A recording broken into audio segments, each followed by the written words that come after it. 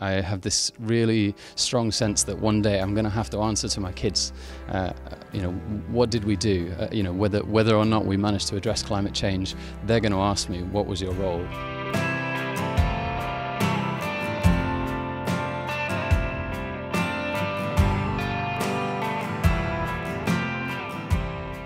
The huge requirement for energy efficiency comes from the building sector, and if we don't fix it, along with land use and renewable energy, we're going to be in big trouble. So it's an enormous project to be tackled. People have a very direct impact from poorly insulated homes. For example, 20% of people in France, more or less, feel like they are cold in their homes in the winter. Engaging locally is the key thing, taking local communities with us. We have 32 local authorities in Scotland.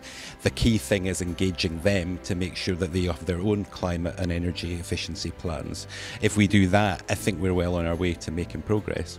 We need to give every house in Europe a sort of roadmap from where they are now and where they stand now and where they need to go by 2050. Today we have a renovation rate around 1% in our existing building stock, and we need to go up on 3%. 80% of all existing buildings are still here in 2050.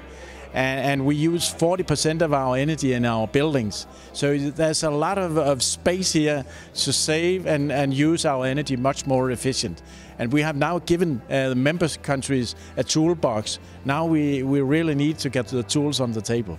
The tools that are crucial for the energy renovation challenge are indeed the long-term renovation strategies, which will lead member states to plan how they transform their building stock to nearly zero energy standards by 2050, financing instruments which will bring more fresh and larger sums of money into the energy renovation market, and getting mechanisms for companies to make a unified offer into the market, and other mechanisms that allow for upscaling of the energy renovation here in Europe. By sharing best practice, by talking to one another, by looking at legislation versus other means information, we hopefully can find a way of doing this, because we've got to act quickly, that's for sure. We got a commitment from member states on the EPBD, and now it's very, very important that this legislation are implemented in the member countries. By promoting energy efficiency, by cutting emissions, by lowering energy use, frankly that puts more pennies in people's pocket. It means more money for the individual, and that's really important in Scotland for fuel-poor households. That's something we're trying to tackle at the moment through legislation. Politicians must take their own medicine. We have a lot of public buildings all over Europe who are very energy inefficient, and therefore we have to start with our schools, our kindergarten, hospitals, etc., and show people this is a good business. In the long term, this will benefit also contractors, people that don't have jobs that could have employment in this area.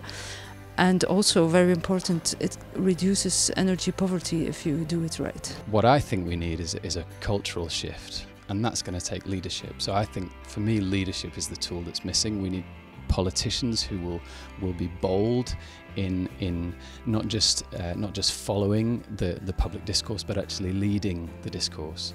And we need businesses who will step up and take responsibility for their impacts. We need a mix of tools. I don't think there's a one-size-fits-all solution here. I think we need regulation in key areas. I think we need the right financing instruments, which we spoke about today. I think we've ultimately got to raise the awareness of people to make it clear to them why renovation, why promoting energy efficiency is just so important, and by doing that, what sort of impact they can make. Who's doing what? How can we learn from each other? All those learnings need to be shared, because we need this to be done at scale soon, and that's obviously an exciting opportunity.